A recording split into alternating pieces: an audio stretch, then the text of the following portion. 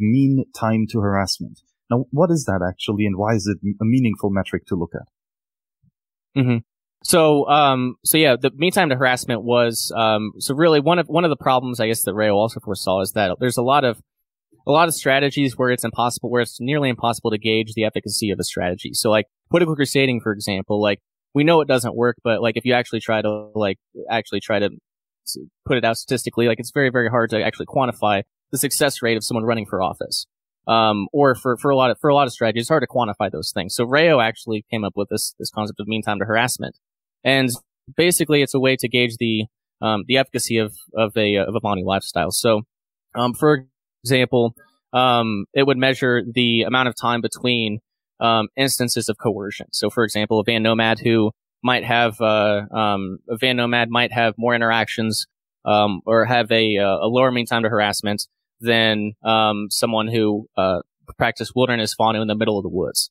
They would have more interactions with the servile society. They have more interactions with coercers in general. So that's the idea. Is it's just a way to gauge the efficacy of a Bonnie lifestyle. And it's in terms of how often, you interact with the state, with the state or with private coercers is the idea. Yeah, right. And I like that aspect too, that it's not just the state who's of course a big attacker, but private individuals are assholes as well, right? So, just, getting beaten over by thugs or your purse stolen, is harassment already.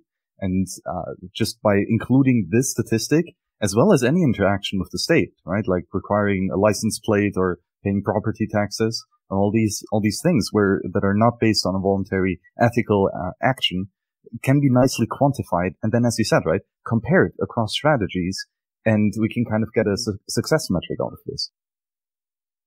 Right, and I'll also mention one other element that he puts, in Vonnie Book 1, again, VonniePodcast.com, just go to that free books tab if you want to pull up this chart. It's in Vonnie Book 1, The Search for Personal Freedom.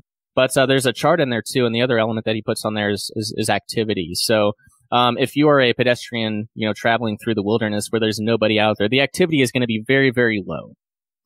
Whereas if you are starting, it's like small manufacturing facility, the activity is going to be a lot higher. So that's another element too. Is another element to mean time to harassment is also gauging, like your own efficacy and your own I guess possibilities with your skills.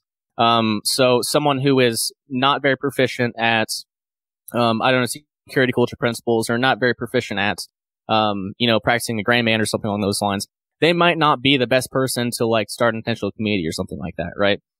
They might be best, getting a van and going and learning these things and trying it out, and, a more safer route, I guess you could say, one that would draw less attention, where they can, kind of blend in and just kind of, learn these things in a safe, a more, safe and conducive environment.